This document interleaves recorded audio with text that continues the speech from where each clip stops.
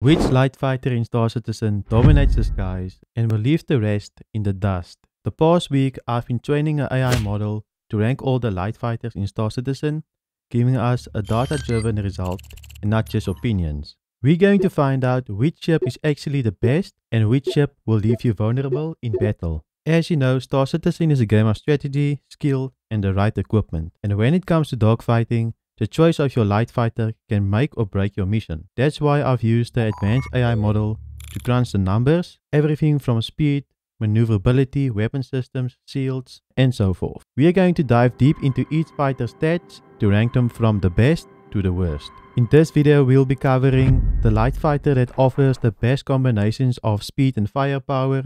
We're also going to discover some ships that might be hidden gems, even if you're an advanced pilot. We're also going to go over what makes a light fighter superior to the other light fighters, and most importantly, the tactical advantage and disadvantage of each fighter.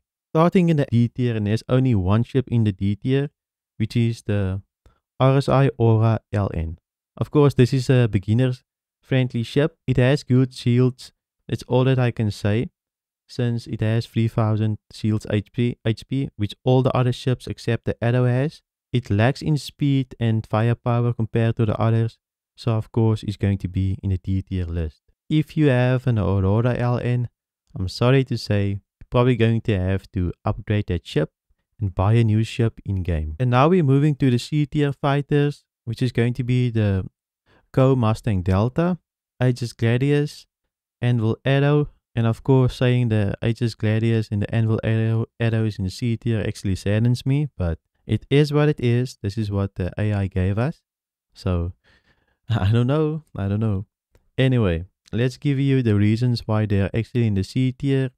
There's nothing really special about the Mustang Delta. It has balanced firepower and maneuverability. It's good for new players, but overall there's nothing really that stands out from the ship.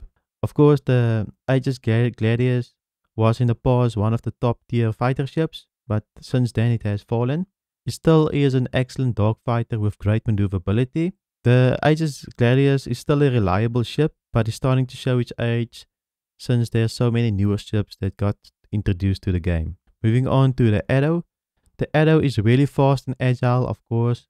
It's ideal for hit and run tactics, but it has a 1500 shield, where the other light fighters actually have 3000 shield, so the Anvil Arrow with the lower shield doesn't help it, since it's easy to kill, and also it has lower firepower and durability, so you have to really be a good pilot to fly with the Arrow and use its agility to your advantage. The only drawback of the Anvil Arrow, I would say, is that it has such a low shield. Yeah, it doesn't help. Now we're moving on to the B tier fighters, which is going to be the Origin 325A, the Anvil Hawk. Probably going to mispronounce this, but the Opoa Cartual. Those are the three ships in the B tier. Let's start off with the Origin 325A. It's of course a very stylish ship, and it's also versatile. It's also a very fast ship. It actually matches the Avenger Titan, but it also has great firepower and great speed. So it's a very fast ship, it has good firepower, but it's still a B tier. Moving on to the Anvil Hawk. It has strong defenses, and of course it also has an EMP that can disable enemy ships. It's a reliable choice for bounty hunters. It might not be the fastest ship on the list, but it's really reliable. Now moving to the Opoa Cartual. Of course, it's a very difficult name to pronounce if you're flying the ship. It's a really agile ship. It's super fast. Like, the maneuverability on this ship is actually the highest on the list. It's the most maneuverable ship probably in the game. So whenever you fly the ship, you can probably dance around your enemies and attack them from unexpected angles, just because the maneuverability is so high on the ship. But it has relatively low firepower, which means you will have to rely on your pilot skills to secure a win. So the ship is very good if you're a very good pilot, but it's going to take a little bit longer to destroy your target, just because the firepower is so low on the ship.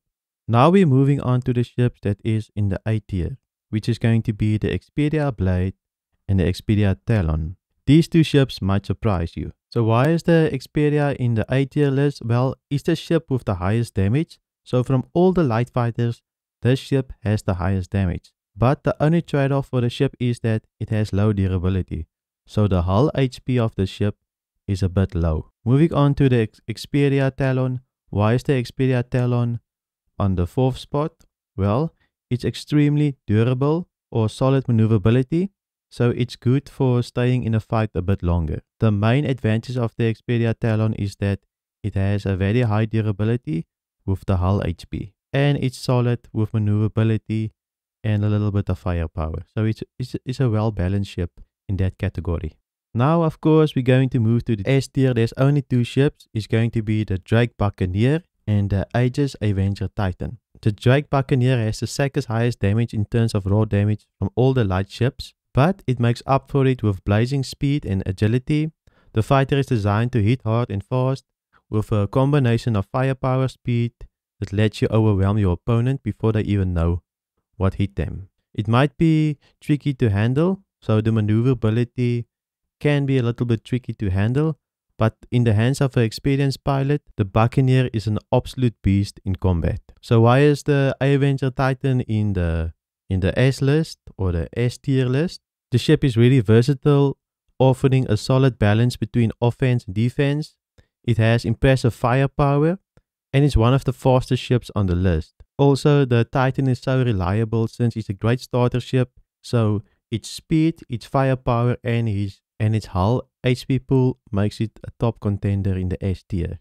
That's the complete ranking list for the Star Citizen light fighters, but just because AI ranked these stats doesn't mean they're correct. As we know, humans are more intelligent. For example, here's all the stats that I weighed against the ships. As you can see, everything is at 100%. So the AI weighed all the stats at 100%. A real human being will probably value boost speed and maneuverability way more than, for example, hull HP. So, of course, I went to the Avenger 1 Discord. I know there's a lot of good PvP players, and I asked them which of these stats would they actually prioritize. And they actually said they would prioritize maneuverability, boost speed, and SEM speed.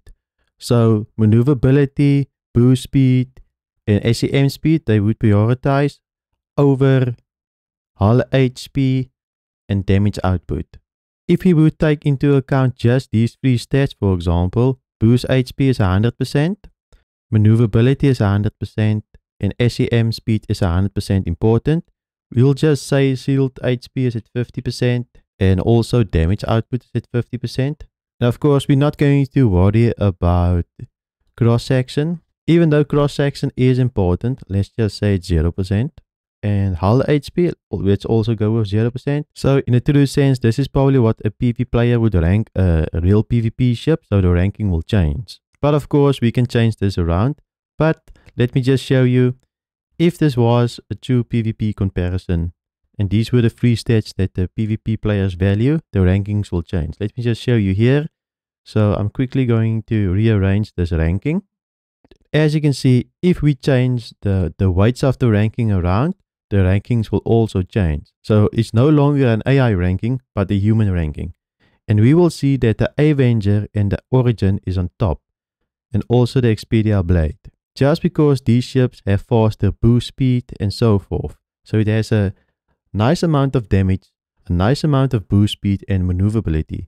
These would be the top 3 ships if you were only fighting with light fighters. You can see the Buccaneer moved to the 4th spot, and the Avenger actually took the 1st spot. But the Avenger Titan was also in the 2nd spot for the AI ranking. So meaning the Avenger Titan is a really strong ship, an overall good ship for patch 3.24. It took me a hell of a long time to design this tool for myself. I'm probably going to share it in my own community. So I won't be making this available to the public just because I'm not able to make it available yet, since I do need to build a community for myself and on my YouTube channel. So I'll place this little tool in my Patreon and in my YouTube memberships. You can also get this tool on Ko-fi if you just want the tool and you don't want to be part of my membership. I think the AI rankings is still relevant just because the AI ranked the overall stats, giving each stat equal weight. For example, every stat is 100%, but of course, if we are going to go off human rankings, boost speed, and maneuverability is going to be much higher than, for example, damage output. I hope you've enjoyed this video. It took me a really long time to figure out how to build this tool, how to actually work with the AI model and develop this tool. Before you go, is there any other ships that you want to see in this list? Maybe I should do all fighters in one list and rank all fighters against each other. What is this ranking criteria? For example, we have boost speed, cross section. What weights would you assign to each little ranking here? Would it be 100%? Would it be 20%?